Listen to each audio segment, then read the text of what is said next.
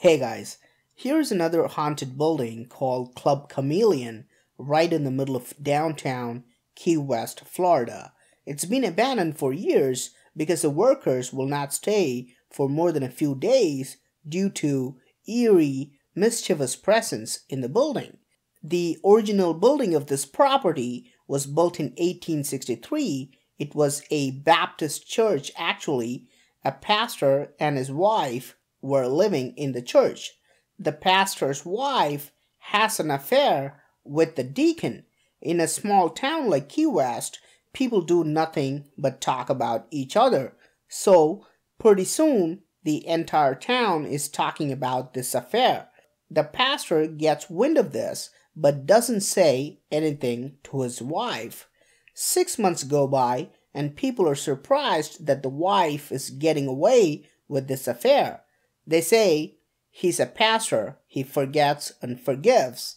Now, one Sunday morning, the wife takes 17 choir kids inside the church for practice. The pastor barricades the doors, pours kerosene all around, and burns it to the ground. Those 17 kids and his wife burned alive inside that building. A year later, they built another church on the property, and there's never been a fire since then. In 1990s, they converted this into a theater they used to stage plays.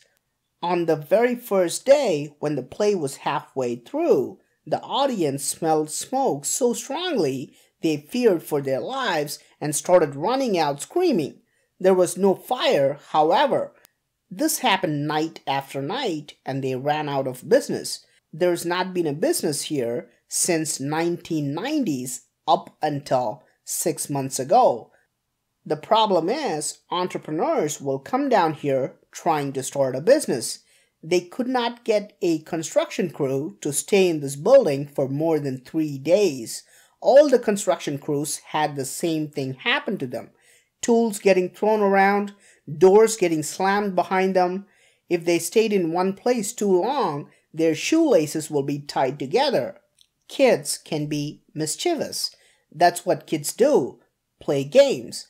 A construction worker lit up a cigarette and got shoved so hard he moved out of Key West. Anyone who lights up a cigarette or candle creating smoke or fire will be punished by these kids.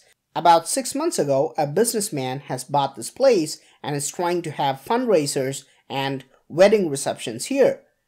Many people who put their head up the glass hear tapping, banging, or scratching. You might smell smoke, taste sulfur, or just feel sad. Sometimes the glass feels really hot, like touching an oven.